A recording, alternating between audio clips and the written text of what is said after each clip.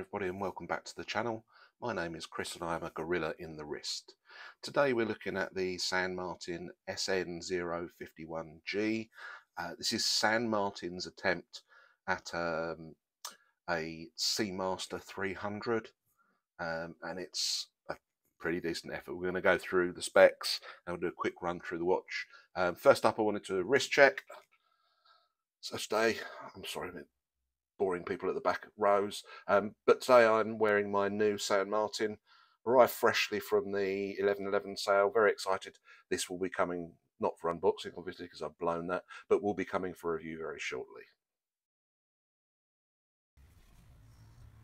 So this watch is 39.5mm, has a lug to lug of 48mm and a lug width of 21mm. And it's sporting the Seiko NH35 movement, a domed sapphire crystal, and is water resistant to 200 meters. So a very quick run through of the watch for you. As I say, this is a Seamaster homage. It's around about a 40mm sandwich dial with a blue ceramic bezel, blue dial. The colours are gorgeous, they really do absolutely pop. So in terms of the dial itself, what we have is a blue sandwich dial. We have minute markers. We have triangular markers cut into the sandwich dial, 12, 3, 6 and 9. So we have arrow hands. We have a long minute hand, a much shorter hour hand, but a very pronounced arrow head. We have a lollipop second hand, which has a small lollipop on the counterbalance as well. The dial carries the San Martin italic name above the pinion, and below the pinion 200 meters automatic. The finishing on both the case and the bracelet is absolutely exquisite. Let's just see if we can get this into closer focus. What you see is that we have brushed edges. We have a crown with the San Martin logo on it, but we have very polished surfaces on the upper lugs. The bit that really fascinates me is there is a chamfered edge on there, but it's angled. It's not very easy. There we go. It's an angled chamfered edge, and what that does when you sort of look at it on the whole is it actually makes the profile of the watch look thinner than it really is, just through that little bit of angling down. It's remarkable finishing. It is very, very good. We have a brushed bracelet again with very polished outer links and brushed inner links all the way around.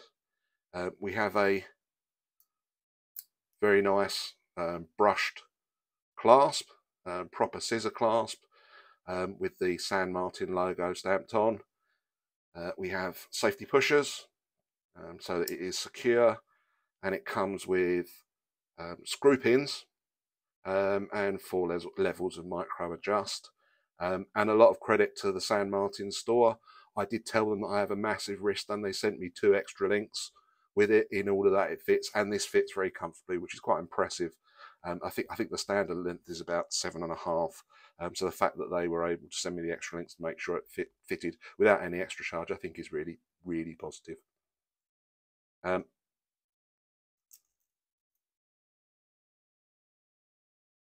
the weight with the extra links added on for me and sized up for my 8 3/4 inch left wrist comes in at just under 170 grams. This is a substantial watch. And also on the back, we had a very nice upside down, try again, a very nice deep edged shark with a little bit of the specification explaining we have the Seiko NH35 movement, stainless steel and 200 meters water resistant. It was very nicely done. So for all that good stuff, I do have some gripes. There are some things I don't quite like about this. The first one is the bezel. So it works fine, but it feels, I don't know if you can see it on the video, it feels very thin and if I was guessing, I would say it feels slightly plasticky as well, which is very unusual. I don't tend to come across that sort of short-cutting in San Martin watches, at least not in my experience. And it feels cheap. It does feel cheap. I'm also not a big fan of the San Martin name on the dial. I would rather that they get their branding lined up and consistent. I really like the logo on the buckle. I really don't understand why they just don't hold it the right way. I really don't understand why they don't just use that as the branding for the watch and have that on the buckle, the crown, and on the dial. It just feels like a missed opportunity, particularly as they have such a good reputation. So for me, I think there's some gripes there. I also have some concerns about the loom. So we'll put a loom shot up at the end of the video, as I usually do. It is C3 Super Luminous, so my expectation was reasonably good. I think compared to San Martin's other offerings, I just don't think it holds up as well as the others. And they are variable. However, normally the loom off the San Martin watches is very good. And on this one, I don't think it does the watch any justice. Certainly it doesn't stand up to the other ones I've got. And that is a little disappointing to me. So in terms of price, these are coming in at around $200 in the sales. I would pick one up in sales if you were going to pick them up, but should you pick one up at all is the question that I guess we should be asking. So summing this watch up, it has a lot to admire. There's a lot to really like about it. The finishing is just sublime. It is a beautifully done watch. The bezel itself, whilst it's disappointing and feels a little bit cheap, again, it looks good and it does do the job. There's no backplay in it, so functionally it's fine. I think my biggest problem with this watch, and I've never had the original, so I've never had the Seamaster 300 on my wrist or in my hands, and I'm sure it's a wonderful experience. But for me, I just find the style of this watch is a little bit ostentatious, which sounds ridiculous when you're talking about the homage of a luxury watch. But it is. It just feels very, very blingy. And I'm not a blingy person. I mean, some of that will be because of the high level of polishing on it. It does sparkle from all angles. But for me, there's just too much of that. It doesn't suit me, and it's slightly worrying because I do want to get a Seamaster at some stage. I suspect it wouldn't be this one. So a lot to admire about it. Would I recommend it? Yes, I would recommend it because I think it is a fantastic watch.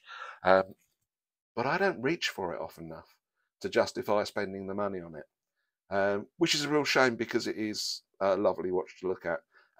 Wears well. It wears well on my big wrist as well. So lots to say in its favour. Whether I'm going to hang on to it in my collection at this point in time, I suspect probably not. I think there are other watches that I would enjoy more, so I'm probably going to flip it for something else. It'd be good to hear what you think. So that really just leaves me to wrap it up. Say thank you for sitting through the video. We're going to put a loom shop up at the end. We have also had a reasonable number of arrivals from AliExpress over the last week. So there's lots of stuff to be reviewed and a giveaway at some point in the next week or so as well. Other than that, enjoy the rest of your day. Have a fantastic weekend, and hopefully I'll see you back. If you didn't enjoy this video, please let me know in the comments. I'm very keen to learn about what you guys really want to see. If you did like it, please hit the like and subscribe the like and subscribe buttons, and leave me a comment. It's great to hear your views and your thoughts. Thanks very much. Take care.